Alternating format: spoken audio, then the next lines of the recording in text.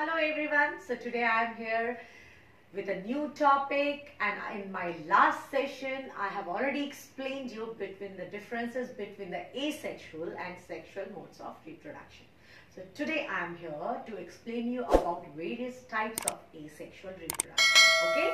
And what we have studied in asexual reproduction, we will just quickly recapitulate it. Asexual reproduction, only one parent is involved in asexual reproduction.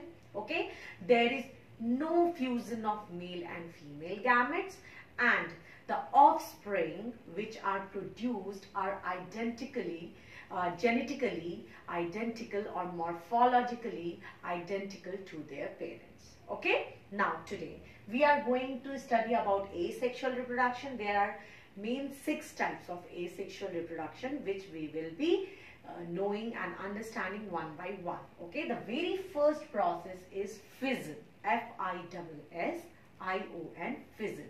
Fission means breaking down, and yes, it is of 2 types, the binary fission and the multiple fission. And I have already explained you about the literal meaning. Now my children, just concentrate on the literal meaning of the word and you will just understand the concept so easily. When we are talking about binary means 2. When we are talking about multiple means many. Okay, so from the word itself you can understand binary fission means there must be some processes in which from the parent cell 2 daughter cells will be formed, and yes, it is what the binary fission means. I will be explaining you through the diagram. Now coming to multiple fission, what does it mean? The word itself speaks from a parent cell, many cells, or we can say many daughter cells are produced. Okay, now look at this picture. Yes, the picture number 1 about the binary fission. Okay, and 1A is binary fission and 1B is multiple fission. Now first concentrate on this picture, first picture about binary fission in amoeba.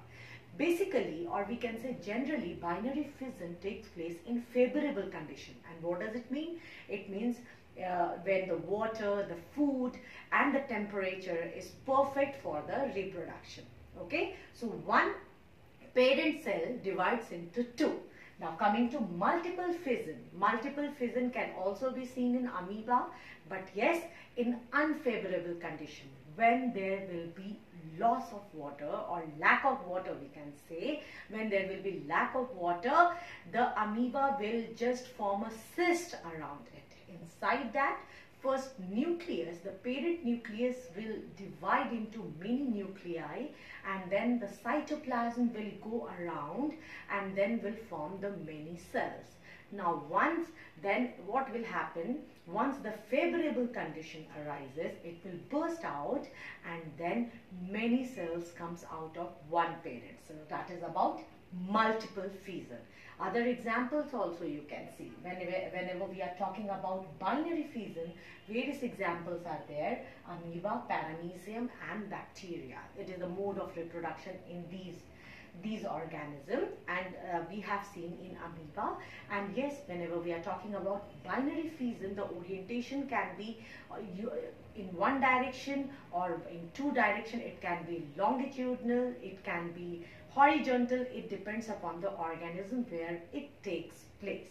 Okay, and multiple fission, the examples can be amoeba, it can be plasmodium. Now coming to budding. What is bud? Bud is actually the outgrowth. Now when we are talking about budding, there is one example. We will see one example. Just see this picture. Yes, the yeast cell. Okay, the yeast cell. From parent yeast cell, the outgrowth will develop on the parent cell. Okay, then the parent nucleus will divide into nuclei, and one nuclei will go to the bud. And as the bud will just grow, it will just get detached from the parent body, and from that bud one new organism arises. So budding is the process in which The parent cell, in the parent cell there will be an outgrowth, that is bud will be formed, and then the nuclei will divide, nucleus will divide into nuclei, it will go to the bud, and once the bud grows it will detach from the parent body and it will again develop into the new organism. Okay, the examples are yeast and hydra. Now coming to fragmentation, and what is this fragmentation? The word itself speaks. It is such type of reproduction in which the fragments will be there. Fragments अलग अलग टुकड़े हो जाते हैं. Yes.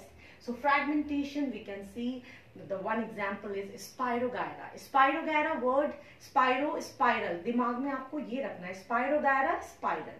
तो spirogyra, you can see this picture.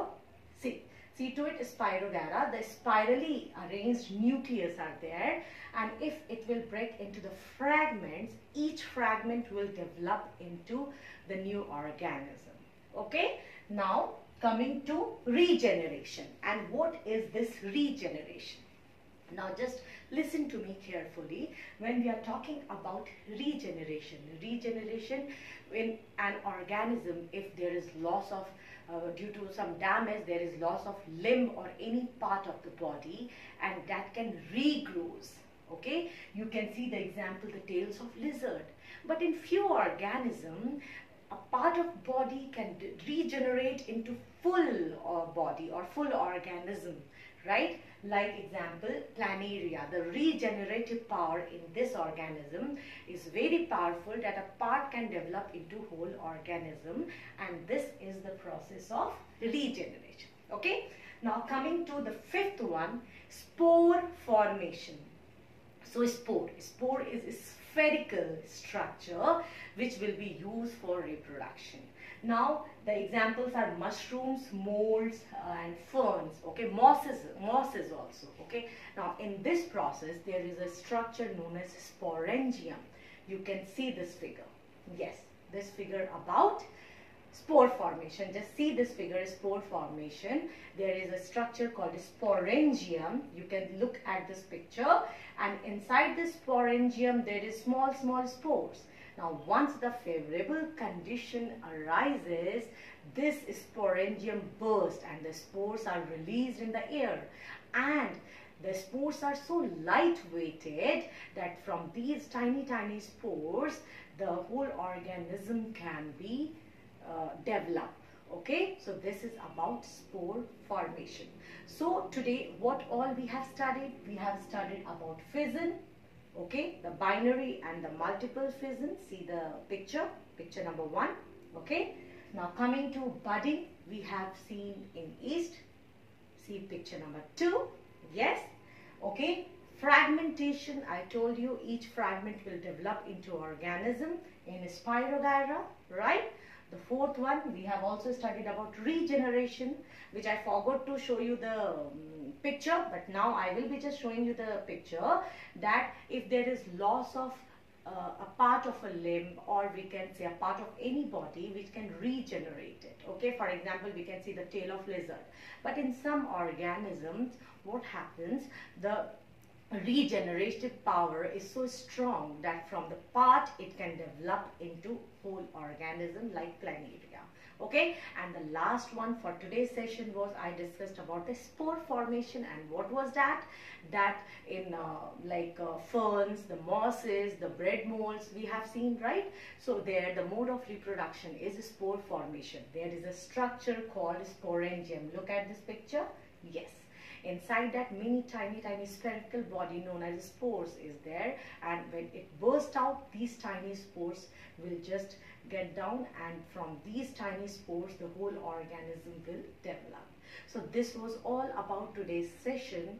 Just don't forget to like, subscribe and comment on my channel Learning Science with Chetna. And yes, my dear children, in my next session I will be explaining you about vegetative propagation and its two methods, the artificial vegetative propagation and also the natural vegetative propagation.